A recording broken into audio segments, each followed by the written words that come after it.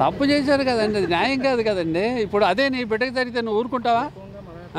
మరి ఆయన ఎట్టు ఊరుకుంటాడు? అది న్యాయమైనటువంటి దానికి వెళ్ళాలి కదండి. అసలు నిజంగానండి మనం ఎంతో మెచ్చుకోవాలండి, ఇది చాలా మెచ్చుకోవాలి. ఎందుకంటే నువ్వు తప్పు చేసావో మంచి చేసావో అయిపోయిందండి. అయిపోయిందని చంపటం ఎందుకు చెప్పు? ఆ బిడ్డ బతుకుద్దిగా, ఆమెకు ఎంత ఆశ ఉంటుంది, భయ్యా నేను సంపాదించుకుంటాను, నా బిడ్డలను ఇలా బతుకుతాం, మళ్ళీ వాళ్ళని డాక్టర్ చేయాలనేటువంటి అభిప్రాయంతోనే ముందుకెళ్తుంది కదా. అలాంటి ఆశయం కలిగినటువంటి మనిషిని చంపడం అంటే ఎంత నీచమైనటువంటి ఆలోచించండి. అసలు నేను కాదు, ఎవరైనా కూడా, ఏ మనిషి అయినా కూడా ఒక మనిషి ధర్మాన్ని కాపాడుకోవాలంటే కోర్టు కానివ్వండి, ప్రజలు కానివ్వండి, ఎవరైనా సరే నీ అంతరాత్మ చెబుతుంది నేను తప్పు చేస్తున్నాను చేయొద్దు అని. దాంతో ఉంటే ప్రజలందరూ కూడా హాయిగానే బతుకుతారు. దాన్ని అతిక్రమించి ఆయన సొమ్ముగా చేయాలనేటువంటి దానిలో ఉన్నప్పుడు అది చాలా తప్పు అవుతుందండి, మంచి విషయం కాదు. కోర్టులైనా కూడా న్యాయ పరిధిని దాటి చెప్పడం అనేది తప్పు. న్యాయమైనటువంటి దానిలో శిక్షని కరెక్ట్ చేయడం కోసం ప్రభుత్వాలను కూడా మీరు సూచనలు ఇచ్చి దాన్ని ఏం చేయాలనేటువంటి ఒక క్లారిటీతో ముందుకెళ్తే ఈ సమాజం బాగుపడటానికి అవకాశం ఉంటుంది అనేటువంటిది నా అభిప్రాయం. నాదే కాదు, ఏ బిడ్డ కూడా వృద్ధా కాకూడదు. నీకు వయసు వచ్చింది పెళ్లి చేయమని చెప్పి మీ పెద్దవాళ్ళని కోరండి, తప్పలేదు. నువ్వు ఎవరిలో బిడ్డను పాడు చేయాలనుకుంటే వాళ్ళ జీవితం అవుతుంది, తప్పు అవుతుంది కదా.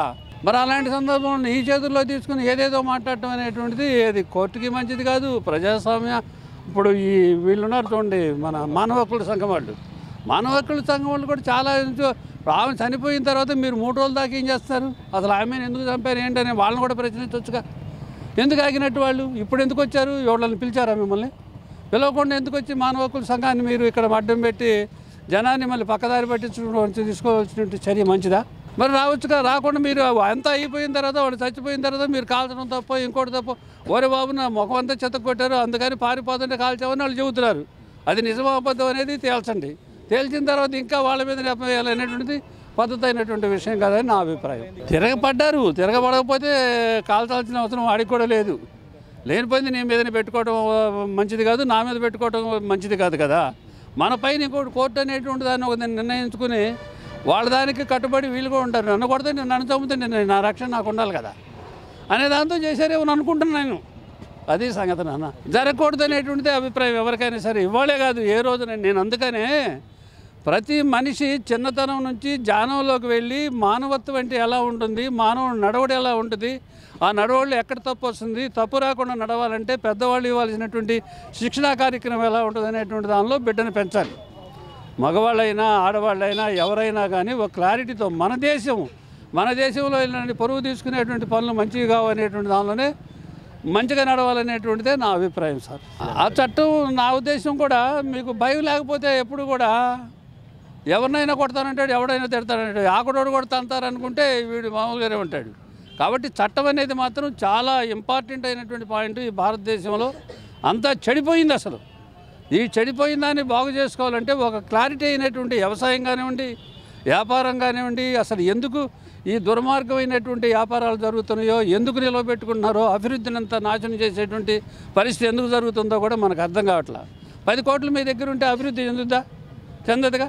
10 మందికి పంచితే 10 మంది కూడా బాగుపడతారు.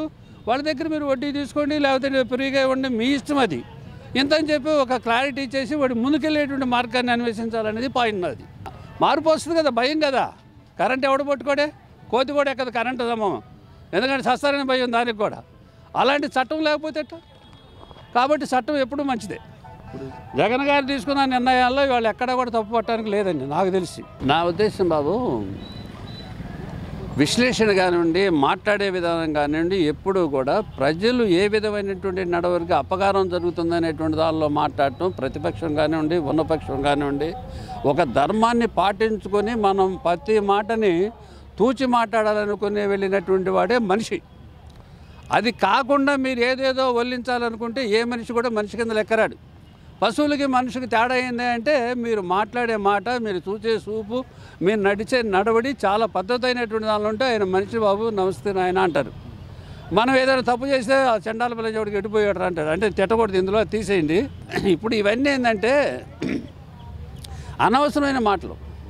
మనం ప్రతిపక్షంలో ఉన్నా కూడా ఇలా అయితే తేడా వస్తే ఆలోచించమని చెప్పాలి తప్ప వ్యాంటీగా వెళ్ళి మనిషిని ఖరాబు చేసేటువంటిది మాత్రం ప్రతిపక్షానికి కూడా మంచిది కాదు, ఉన్న పక్షానికి కూడా కాదనేటువంటి దానికి వెళ్ళేటువంటి పరిస్థితి ఉండకూడదు. మనిషి ధర్మాన్ని కాపాడుకునేటువంటి పరిస్థితుల్లోనే మనిషి నడిస్తే ఆ సమాజం ఒక సక్రమైనటువంటి క్లారిటీతో నడిచి సమాజాన్ని బాగు చేసుకోవడానికి అవకాశం ఉంటుంది అనేటువంటిదే మార్గం. ఆ మార్గాన్ని వదిలిపెట్టేసి ఉల్లిపాయలు కాదు, ఇంకోటి కాదు, శ్రీగాలు చచ్చి వాళ్ళు ఏడుస్తూ ఉంటే నాకు ఉల్లిపాయలు కావాలంటే అట్ట. ఉల్లిపాయలు దేశవ్యాప్తంగా ఉన్నది, మన ఆంధ్రప్రదేశ్లోనూ ఇంకోసాటో కాదు. దాన్ని అడగటం అంటే అసలు మనకు తెలివి తక్కువతనంతో ముందు మనకు కనిపిస్తూ ఉంది అని నా అభిప్రాయం. అసలు ఎవరికి మంచిది కాదండి. ఇప్పుడు ఎందుకంటే ఆ తల్లిదండ్రులకి శ్లోకం ఏంటనేది నీకు అర్థమైతే నీకు అర్థమే కాదనమాట. అప్పుడు అసలు మనిషిగా ఆలోచించట్లా. మనిషి ఇంపార్టెంట్ కదండి. మనిషి చచ్చిపోయిన తర్వాత ఎక్కడి నుంచి వస్తాడు? ఆ మనిషిని ఎట్లా రక్షించుకోవాలనే దానిలో ఉన్నప్పుడే నువ్వు మనిషి అవుతావు, నేను మనిషిని అవుతా. అది కాదనుకుని చెప్పి ఇది కాదు ఇంకోటి అన్నప్పుడు అది సమాజం క్షమించగలిగినటువంటిది మాత్రం కాదనేది నా అభిప్రాయం. అందరికీ బాగుంటుంది. అది ఆడపిల్లలంటే వాళ్ళ బయటికి రావాలంటే భయపడుతున్నారు. ఒక స్కూల్కి వెళ్ళాలన్నా కాలేజీకి వెళ్ళాలన్నా కానీ చాలా బాధపడుతున్నారు. మామూలుగా నాకు మనవరాళ్ళు ఉన్నారు, నా కోడళ్ళు ఉన్నారు. వీళ్ళందరూ బయటికి పనికి వెళ్ళాలంటే చాలా ఇబ్బంది పడుతున్నారు అన్నమాట. భయం అన్నమాట. ఇంటి నుంచి బయటికి రావడానికి ఏం జరుగుద్దా అనే దాని మీద భయపడుతున్నారు బాగా. ప్రజలందరూ అలాగే ఉన్నారు. ఇప్పుడు మొన్న ఎన్కౌంటర్ జరగకముందు అయితే అసలు మామూలుగా లేరు అన్నమాట. అల్లాడిపోయారు జనం. రాష్ట్రం అంతా ఏంటి, కేంద్రం ఏంటి, మొత్తం దేశం అంతా కూడా అల్లకొల్లాలంగా ఉంది. స్టూడెంటే కానీ ప్రతి ఒక్కళ్ళు అందరూ కూడా ఇబ్బంది పడ్డారు. కొంత న్యాయం జరుగుతుందని అందరికీ. అయితే వీళ్ళు కోర్టులు ఇప్పుడు ఆయన ఎన్కౌంటర్ చేశారు పోలీసు వాళ్ళు అనేది అది కరెక్ట్ కాదు. వాళ్ళు చేయాల్సింది కరెక్టే, అది అసలు వాళ్ళు చేసింది. ఎందుకంటే ఇంకోసారి అట్లా జరగకుండా, ఎందుకంటే వాళ్ళ మీద కాల్పులు, వాళ్ళ దగ్గర రైఫిల్స్ తీసుకొని వాళ్ళని కాల్చి వాళ్ళని ఇబ్బంది పెడితే వాళ్ళు ఎంక్వైరీకి తీసుకెళ్ళారు. ఎక్కడ మీరు ఏం చేశారనే దాని మీద ఎంక్వైరీ తీసుకెళ్ళినప్పుడు చూపించితే తప్పదు. అది పోలీసు వాళ్ళ చేతిలో తప్పించుకోవడానికి అంత వీలేం కాదు అసలు అది. ఎందుకంటే వాళ్ళు అన్ని రకాలుగా చట్టంగా అన్ని బందోబస్తులో వస్తారు వాళ్ళు. దాన్ని బట్టి నువ్వు రాళ్ళు వేసి కర్రలతో వాళ్ళ దగ్గర ఇద్దరు కలిసి ఈ రైఫిల్ తీసుకొని ఆ పోలీసు వాళ్ళనే కాలుతాం అంటే అది మరి చట్టవిరోధమే కదా. మరి దాన్ని బట్టి వాళ్ళు చేసింది మంచిదే, న్యాయమే. అమ్మాయి అల్లాడిపోయింది. మనం విన్నాం కదా టీవీల్లో, చెల్లి రక్షించింది, నన్ను భయవేస్తుంది వీళ్ళని చూస్తుంటే అని చెప్పేసి అంది. ఏంటి అసలు ఎటువంటి వాళ్ళకైనా సరే కళ్ళం నీళ్లు తిరిగినాయి అన్నమాట, ఆడవాళ్ళకి కానీ మగవాళ్ళకి కానీ. అందుకనే స్టూడెంట్ మగవాళ్ళు కానీ ఆడవాళ్ళు కానీ ఇంత పెద్ద ఎత్తున ఆందోళన చేయటం, దాన్ని స్పందించి ఆ రాష్ట్ర ముఖ్యమంత్రి కానీ కేసీఆర్ అలాగే సిపి గారు కానీ వీళ్ళందరూ తెలంగాణ వాళ్ళు చూసి మంచి పని చేశారు. అది అలాంటి వాళ్ళకి అలా జరగాల్సిందే కంపల్సరీ. ఇక్కడ కూడా అదే జరుగుద్ది కూడా ఆల్రెడీ. ఎందుకంటే మరీ పసిపిల్లలను కూడా చేస్తున్నారు. కామందులు వాళ్ళ ఇష్టం వచ్చినట్టుగా తాగటం, లేదంటే ఇంట్లో ఎవరు లేరు అనే దాని మీద వీళ్ళకి ఏమీ అర్థం కాక ఏం చేయాలనేది వాళ్ళు అలా చేస్తున్నారు. కాబట్టి ఇలా చట్టం తీసుకొస్తే ఇంకా మంచిది. జగన్ బాబు తీసుకొస్తాడు కూడా, ఆ సంగతి కూడా ఈ ఉన్న పరిపాలనలో ఇంకా బాగా చేస్తాడు. ఉల్లిపాయలు అంటే పంట ఉన్నప్పుడు వస్తున్నాయండి. ఉల్లిపాయ పంట తగ్గినప్పుడు తగ్గుతుంది. దానప్పుడు ఉన్నప్పుడేమో 5 రూపాయలు కిలో కూడా అమ్మారు, ఇవాళ 100 రూపాయలు అమ్ముతున్నారు. రోడ్ల పక్కన పారబోసారు లారీలతో.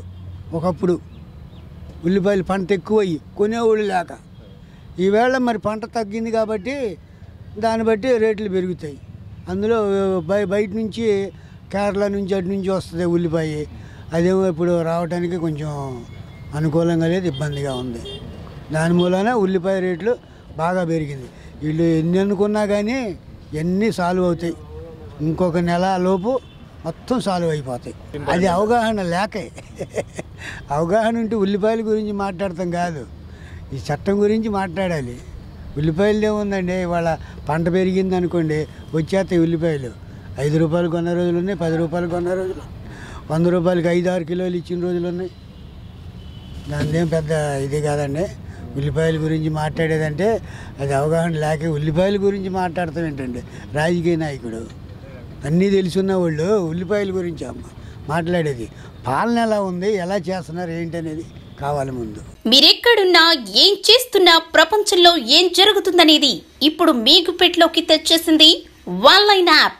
పొలిటికల్, మూవీస్, రాశి ఫలాలు, ఆరోగ్య సలహాలు, సీరియల్స్ విశేషాలు, ఇలా ఒకటేమిటి బోలెడన్ని విశేషాలను మినిట్ టు మినిట్ మీకు అందిస్తుంది ఆన్లైన్ యాప్. సో లేట్ ఎందుకు, డిస్క్రిప్షన్ లో ఉన్న లింక్ ద్వారా ఆన్లైన్ యాప్ డౌన్లోడ్ చేసుకోండి. Online, it's for everyone.